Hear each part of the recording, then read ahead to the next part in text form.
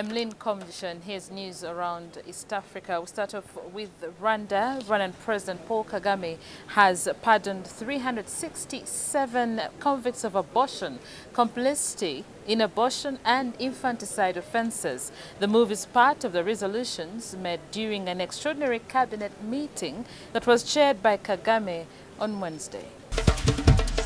News coming in from Kenya. The High Court in Kenya has halted the implementation of a ban on non-woven bags.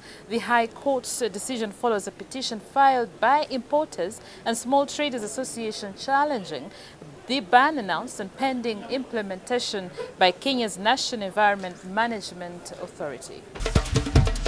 In Tanzania, the Tanzanian Parliament has suspended Arusha Member of Parliament Godless Lema over weak Parliament remarks. Lema has been excused from 3 consecutive meetings following a resolution tabled by the Ethics Committee which demanded that the suspension starts immediately.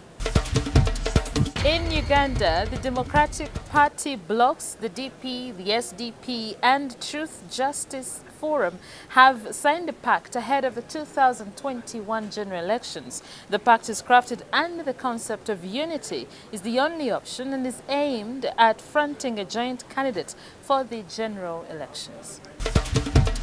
In South Sudan, the Sudan People's Liberation Movement in opposition has launched a campaign calling on IGAD to end the confinement of Riek Machar, who is currently residing in Sudan. Machar, who left for Sudan after signing the South Sudan peace agreement, was confined by IGAD to prevent further escalation. Moving away from East Africa, here's what's making headlines around the world. Around 10.7 million people are currently food insecure across Somalia, Kenya, Ethiopia and Karamoja region in Uganda.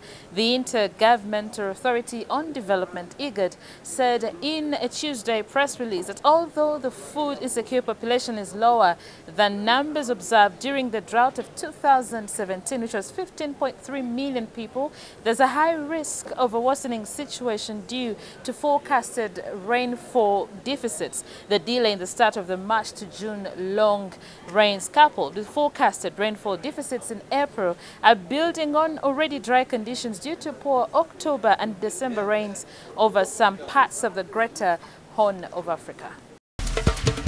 News from Ethiopia. Ethiopian Airlines pilots followed proper procedures when their Boeing MAX 8 airplane repeatedly nosedived before a March 10th crash that killed 157 people, according to Ethiopia's Minister of Transport, while delivering the first official report on the incident.